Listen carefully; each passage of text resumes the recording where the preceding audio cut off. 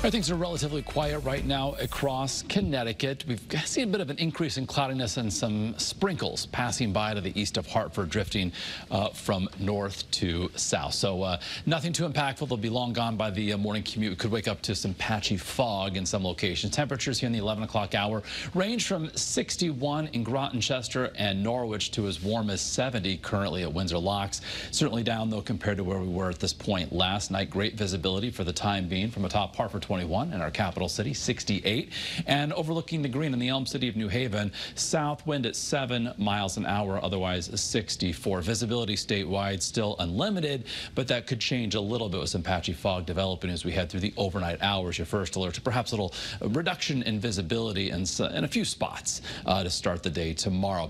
Region-wide, you can see cloud cover working across southern New England. A couple of spotty sprinkles out there this evening. Nothing, again, that's going to have an impact on overnight or early morning plans tomorrow. Looking at the big picture, high pressure offshore is going to sink farther south, where that's going to allow eventually the storm system off to our west to work in our direction. So overnight tonight, forecasting temperatures to only drop into the upper 50s and low 60s. So certainly mild, but not quite as mild as the past couple of nights. And by tomorrow afternoon, any of that morning fog or low cloudiness burns off, giving way to a mostly sunny sky. That will help to boost temperatures well into the mid 80s inland, and from 71 in Groton to 76 in around New Haven. So the greater Hartford area, 85, 86 degrees certainly on tap tomorrow afternoon.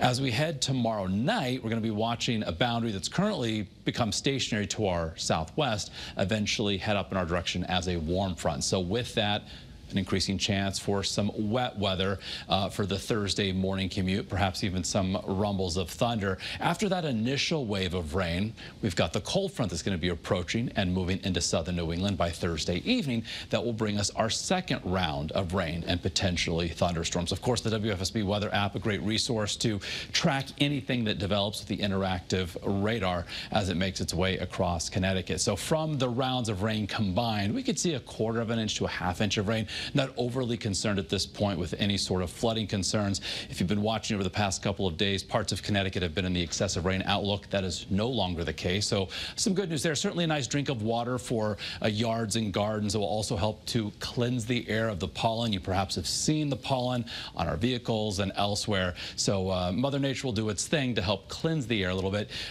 Humidity levels with that warm front before the cold front moves through, briefly reaching oppressive levels on Thursday, then behind that front trending less humid as we close out the week on Friday. So with the rounds of rain on Thursday, high temperatures likely held into the 70s, between 75 and 80 on Friday. Friday partly to mostly sunny.